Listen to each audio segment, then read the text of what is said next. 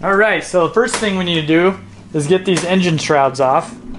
I'll start by removing the side one. This motor is put together with mainly 8s and 10 millimeters.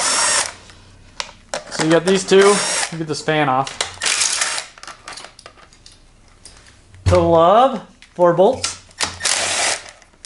Get that guy out of the way. I always like to just keep all the bolts together, that way you don't misplace it. There's some 8mm bolts here, and then you've got this emission control. You can block that off if you want. Actually, I'd recommend it because you're going to get some backfire on your 3 exhaust with this installed. So you can. They sell little caps. We have them on our website, rollingwrenchdenver.com, or you can do the cheap way and just pinch off the chrome hose with some pair of dikes. So,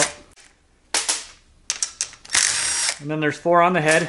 Do it in a cross pattern. Just loosen these in a cross pattern. Okay, should be able to pull that off. There we go. Set that aside. See this little notch right here? There's a little T mark. Hopefully you can see that. There's a T, and that mark has to line up with this mark here.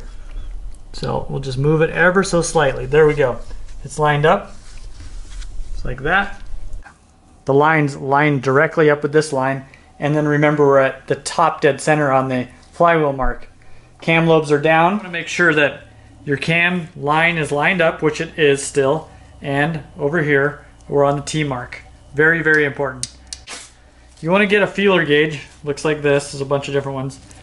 See how loose those valves are? Then you've got a 9mm. This is a valve tool. See, you've got this square top. So basically what I'm going to do is, this is nice because you can loosen it with this guy. So I'll loosen it down super tight, give it a little tap. Okay, so now that it's loose, I can move this valve adjustment all around. And see what I'm doing? I'm just moving this nut here.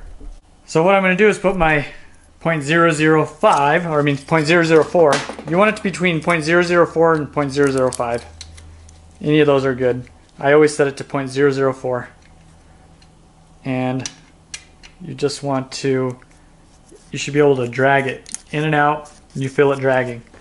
This is where this tool comes in handy real nice.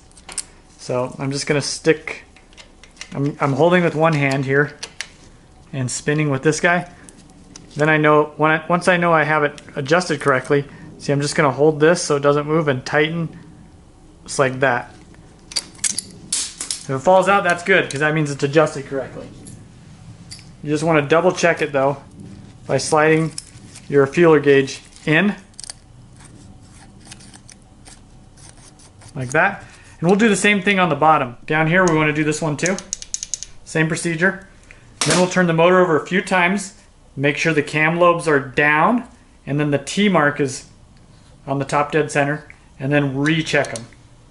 That's a valve adjustment. Alright, now we're ready for our valve cover again.